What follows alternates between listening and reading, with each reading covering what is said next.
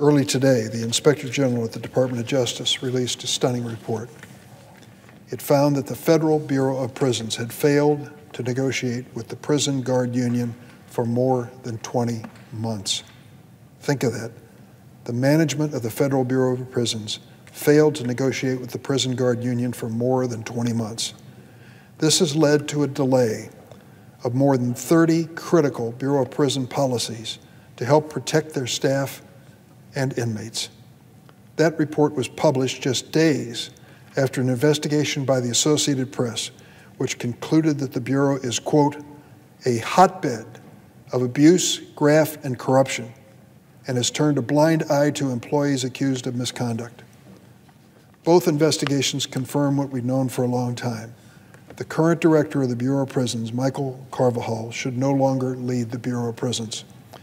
This morning, I publicly called on the Attorney General, Merrick Garland, to replace Mr. Carvajal with a reform-minded director who's not a product of that Bureau's bureaucracy.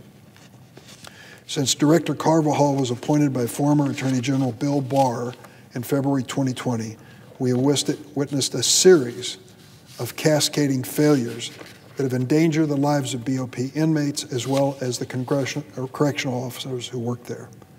Director Carvajal has failed to resolve chronic staffing shortages at the Bureau.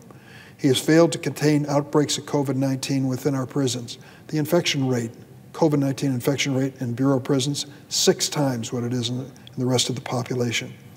He has failed to fully implement the reforms that the members of this Senate enacted, including an overwhelmingly bipartisan First Step Act, signed into law by President Trump.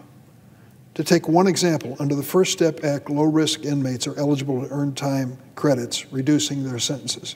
They do this by completing programs designed to prevent them from committing another crime when they're released.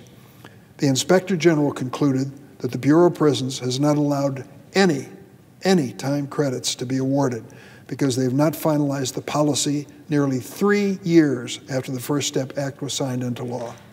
That act was a bipartisan measure. Senator Grassley and I were the lead sponsors on it. And it was a measure, as I mentioned, signed by President Trump. For 3 years, the Bureau of Prisons has done little or nothing to implement it. Director Carvajal has also failed to prevent serious misconduct by his own employees. Some of these numbers are incredible. Since 2019, more than 100 federal prison workers have been arrested, charged, or convicted of crimes including sexual abuse, murder, and introducing contraband into prison. Altogether, these crimes account for 2/3, let me say it again, 2/3 of criminal cases against Department of Justice personnel, even though BOP employees comprise less than 1/3 of the DOJ's workforce. There is no excuse for any further delay in dismissing Director Carvajal. It is time for Attorney General Garland to appoint new leadership to the Bureau that will address the crises that he has created or allowed to exist, and to take critical steps to reform our federal prison system. Madam President, I yield the floor and suggest the absence of quorum.